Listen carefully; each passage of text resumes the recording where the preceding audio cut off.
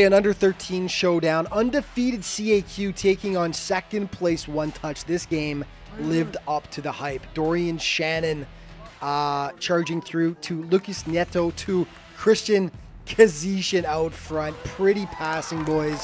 And it's 1-zip, One Touch, and they come play now. And how nice would this have been? Kazishin from 32 yards out. Oh, baby.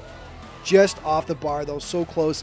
And then dramatic finish just before the final whistle. Lucas Neto from the ridiculous angle threads it in, and OTS understandably goes nuts. What a game it was. OTS hands CAQ its very first loss of the season, downing them by a 2-1 count.